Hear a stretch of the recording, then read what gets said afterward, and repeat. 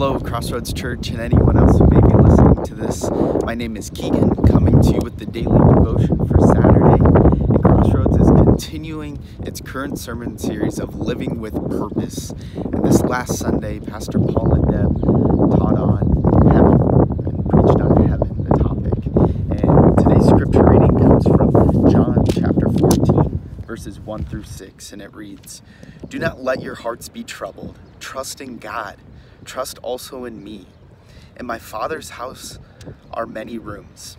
If it were not so, I would have told you. I am going there to prepare a place for you.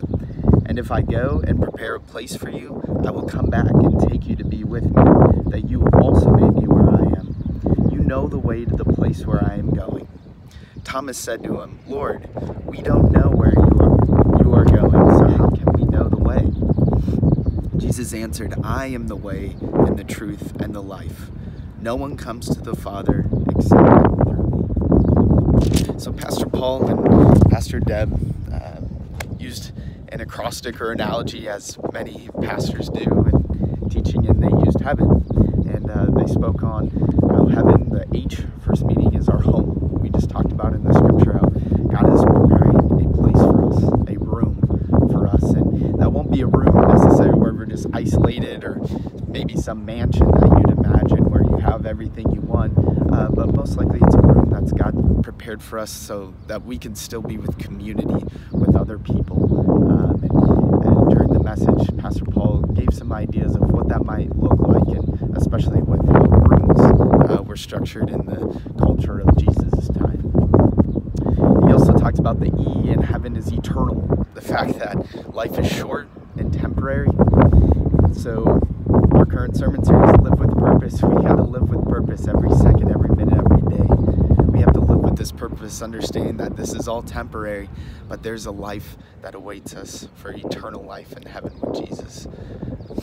The next is the A, Alpha and Omega. They taught on how Jesus was there at the beginning with the Father and the Holy Spirit, and he's going to be there in the end, in heaven when we get there, or when he comes for his second coming. And God always fulfills his promise. He cannot lie, so we can have confidence that Jesus will come again and restore this world into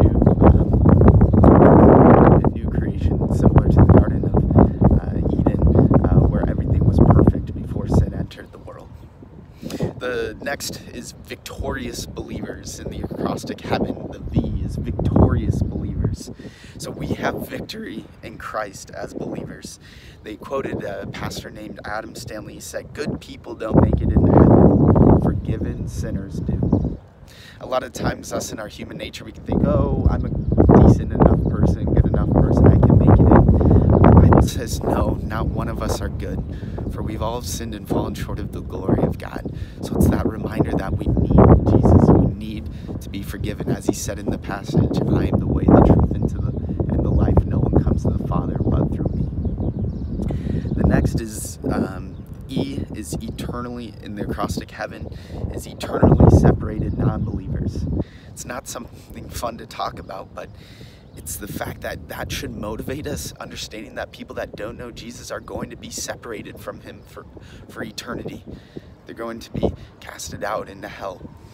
And what that should be a motivation is, in heaven, we'll have all of our eternity forever to praise God, to worship God, to be in community with other believers, to fellowship. We can do all that, and that's a reminder that we can do that here and now in the kingdom come on this earth, but we can do all that in heaven as well for eternity. But the one thing we won't be able to do in heaven is witness to others, to encourage others, and most importantly, share the truth and love to others, that they need Jesus, that he's the way, the truth, and the life, and that they need their sins forgiven to enter into life and abundant life through Jesus. The last in the acrostic heaven is the N, and it's no more sorrow or tears. And that's a reminder that all the trials and tribulations that we go through here on this earth, if we're going through it for Christ and through Christ, we'll receive that crown of life which he promises us. So that is our encouragement, that all this is just temporary, and it's nothing even compared to the joy going through trials and tribulations. So may that be a blessing to you today. Remember the hope of heaven that awaits us, and understanding that everything here is temporary, and that we can live with this eternal perspective that the best is yet to come, and that heaven is also not this place far out of reach, but it's here and now. Jesus came to bring the kingdom come here and now, and that we should live in a way that shows that we're living with that purpose, so that others may come, that more and more may come to know Jesus and become fully devoted followers of him. The last thing I wanted to mention is understanding that Jesus wants us to have this confidence in heaven. Many people will go through life ignoring the big question of, where am I going to spend eternity? Heaven or hell? What's eternity going to be like? Is there a life after this? And God has placed inside each one of us to kind of inherently know that there's something beyond this life. And many people say, well, whatever happens, happens. If God lets me in, God will let me in. If he doesn't, we'll see what happens. But God wants us to have this confidence. He doesn't want us to live with this fear or worry or confusion of what's going to happen to us.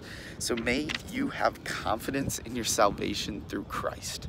And if you've never made that decision, I pray you do. It's as easy as ABC. Admit you're a sinner in need of God's grace. Believe that Jesus is our resurrected Lord and Savior, and confess our sins before him. And come to repentance, turn away from your sin, and follow Jesus, and then demonstrate his love to a hurting world. It's easy as ABC for salvation. Admit, believe, and confess. Then once you have that gift of salvation, demonstrate it to a hurting world, that D. So ABCD. So may you, in every moment of your life, live with that purpose of heaven that awaits us, and a reminder that heaven is also here and now when we're living in God's kingdom. God bless.